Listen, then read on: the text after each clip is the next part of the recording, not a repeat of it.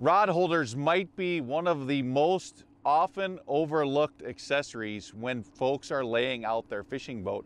And as a walleye angler, they're very, very critical, as many of our techniques rely on putting the rod in a holder. Let's face it, trolling lead core or maybe even downriggers or diving planers, you're not going to want to hold that rod in your hand all day long, so you're going to need a rod holder.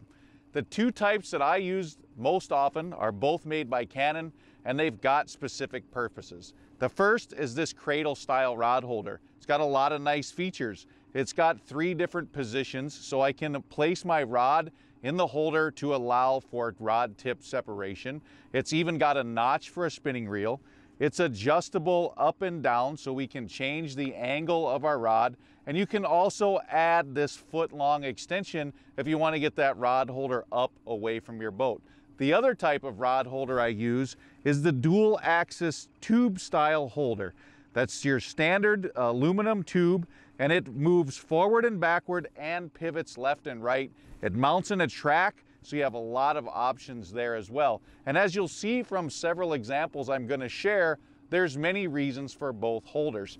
The cradle holder works great if I'm trolling planer boards. I want to get those rod tips high so I can use the angle adjustment.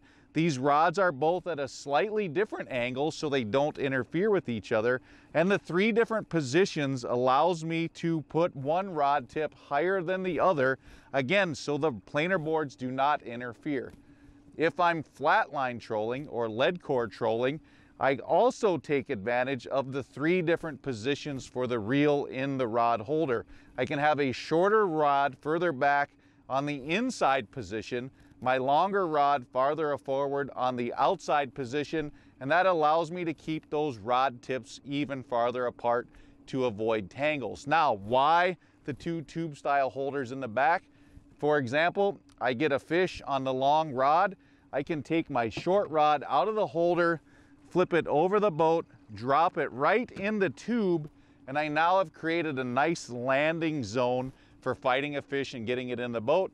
When it's time to put the line back, pick it out of the tube, right over the top, and right back where it was before. Other options for rod holders, several different mounting places. I have 10 different spots in this boat where I can place a rod holder. Why would I do that? Some days I'm trolling forward, other days drifting sideways. I want to be able to put the right rod in the right spot for all the right reasons. Use extensions when I don't want to bend over as far, for example, bottom bouncing in the front of the boat, and keeping them right on the gunnel where I have all the space. So next time you're looking at your boat and you're trying to figure out where does a rod holder go, how many do I need, do yourself a favor and choose a Canon.